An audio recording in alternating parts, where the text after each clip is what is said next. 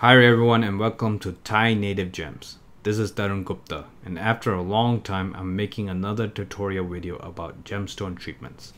In today's video I'm going to check if these two round blue sapphires that I just recently purchased for my client to custom make her blue sapphire earrings are treated with lattice or chemical diffusion, or if they are just normal heat treated blue sapphires.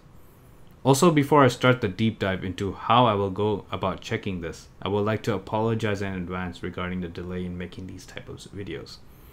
Unfortunately, they do take a lot of time to make and edit, and we don't realize how difficult it is until we try creating them. I am actually pretty amazed in how there are so many talented YouTube content creators are out there. Anyways, let's get back to the topic in today's video and checking if the sapphire is treated with normal heat treatment or with lattice or chemical diffusion. First, before we go into investigating, let's briefly discuss why are sapphires treated in the first place. Almost all sapphires, 95% of them in the market, are either treated by heat treatment. There are different levels of heat treatment in sapphires that can be classified from very slight, which we traders call as normal heat treatment, to quite extreme, which is called titanium beryllium diffused sapphires or lattice diffusion sapphires. The more aggressive the treatment, the more the price drops, as these type of sapphires are less rare than the untreated or normal heat treatment sapphires. For example, the sapphires we are looking at in this video are normal heat treatment, and it cost my client around $1,500 per carat, while beryllium treated blue sapphires will cost around $15 per carat, or 100 times less expensive. So why do gem cutters and dealers treat sapphires? The simple answer is heat treatment makes the sapphire look a lot more attractive and are a lot easier to sell. So therefore it is used either to develop or intensify the sapphire's natural color. Sometimes natural sapphires are really dark in color or light in color, or is not blue at all. The normal treatment makes the sapphire either lighter or darker blue in color or intensifies it. Chemical diffusion, like beryllium or titanium diffusion, goes one step further by adding elements into the sapphire and therefore either intensify the color or change the color completely. So that is why it is important for us to detect the difference between normal heat treatment sapphires versus chemical diffused sapphires. Please also note that what I am doing today is just a rough visual test in checking if the sapphire is treated by lattice diffusion or not. This is not 100% accurate test, and the best way to check if the stone is treated with chemical diffusion is by sending it to the large lab, and where they can check using SIMS, which is secondary ion mass spectrometry, or LAICPMS, laser ablation inductively coupled plasma mass spectrometry. Sorry for the word jargons, but these are the machines they use, and if I mispronounce it, I apologize, but it is a word salad to say it.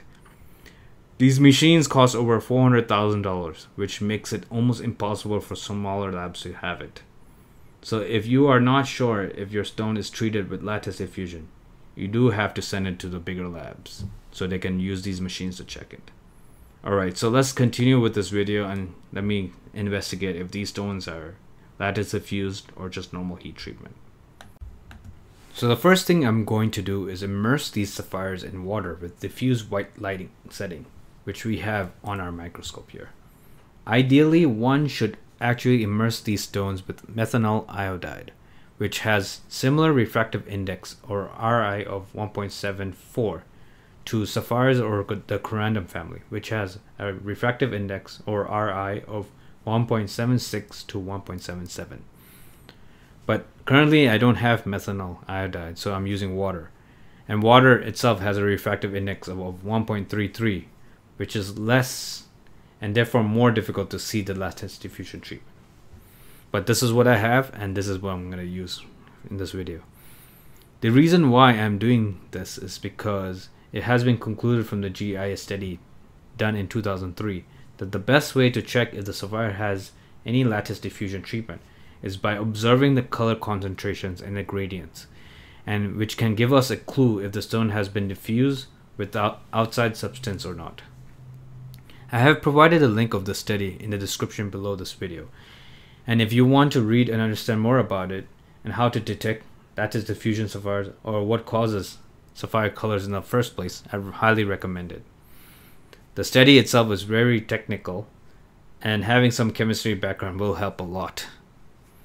But anyways, I'm gonna even show you some images they have provided in the study right now that shows how they can detect the difference between naturally heated or untreated sapphires color concentration versus chemically diffused sapphires and their different layers.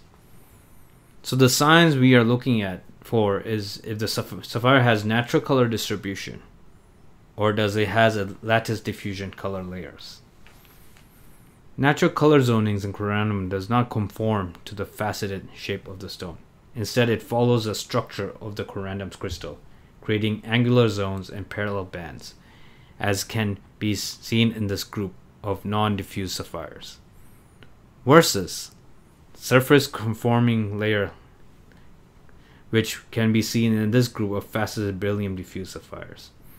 So if there's a surface conforming layers, which is like, you know, like a round, and then it's not angular or shaped away from the stone facets and stuff like that, then that's a clue that maybe the stone is berylliumly treated.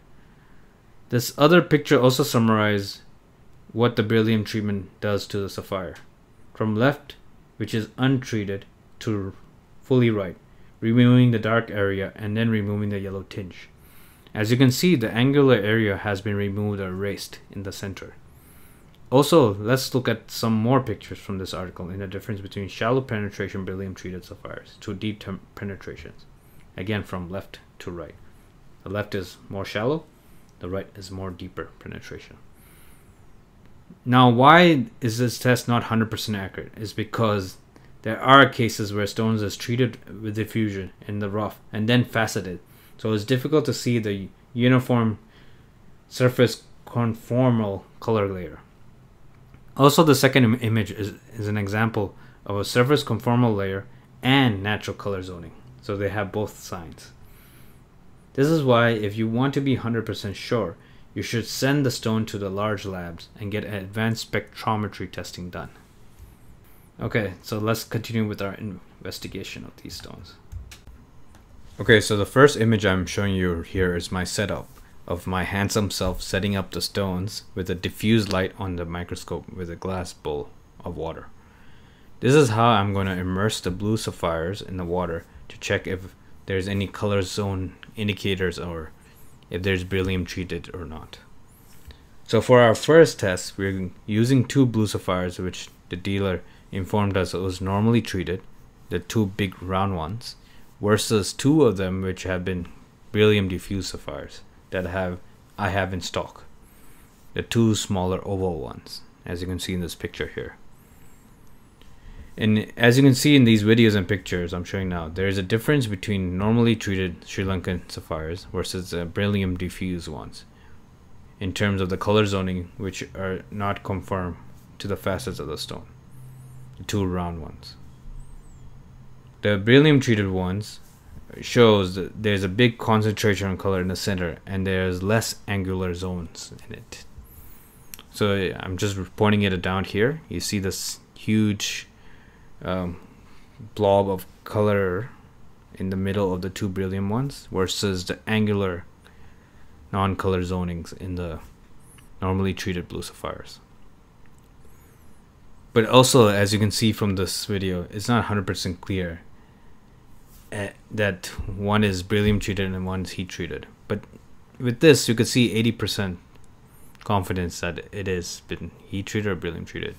I can see those angular zones which are now confirmed to the facets, while the concentration on color just makes me suspect that that's beryllium. So hope this helps, and now let's look at these stones under the microscope. Okay, so now I'm going to show you all these 4 stones under the microscope and see if we can find any clues if the stones are been treated with heat treatment and beryllium treatment. I'm actually not expecting much with this test, as all 4 stones have been treated with heat. So I'm expecting to find indication of heat treatment in all 4 stones. But it's very difficult to tell the difference between a heated stone, normal heated stone, and a beryllium treated blue sapphire in the microscope. I'm just hoping maybe with this test that we could see that the beryllium ones have been more aggressively treated with higher heat temperature, so there are some indications of that, versus the normal heat treated sapphires. Anyways, here is the results, and let's look at them one by one. So the first video and images I'm looking at is the normal heated round blue sapphires, and in this stone we can clearly see the melted crystal inclusion with a healed fracture, which is due to the high temperature heating process. So clearly the sapphire has been heat treated. The second image and videos I'm showing you right here is actually the other normal heated round blue sapphire, and in this stone you can clearly see 3 or 4 of these white snowball inclusions, which again is due to high temperature heating process.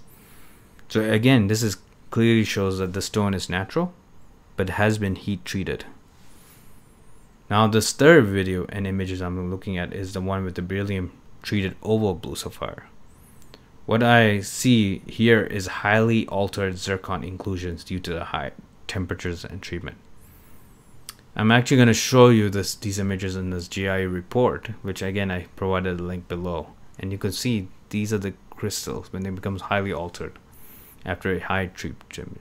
They are transformed into opaque irregular masses, often with a crackled appearance and a gas bubble in the middle. Unfortunately, my phone camera cannot capture this clearly, but I did try to highlight this with some of the images and video I'm showing right here. And the final video and images I am looking at again is the other beryllium treated oval blue sapphire. On the top center there's a feather inclusion, and again it shows signs of heat treatment like the melted crystals and all that. Otherwise the stone looks quite clean and slightly cloudy or milky or chalky because of its crystal. Otherwise I couldn't really find any indication that the stone is beryllium diffused or not, so you cannot really tell if it's heat treated or not. So in summary, after all these 4 stones in the microscope, you can see that there's definitely not an easy way to tell the difference between heated sapphire and beryllium diffused sapphires. So if you suspect that the stone has been beryllium diffused, I do highly recommend to send it to one of the big labs which have a spectrometry, and you could check the chemical composition of the stones, so they can determine if there were some additional chemical is added or not, and if it's just normal heat treatment or beryllium diffused.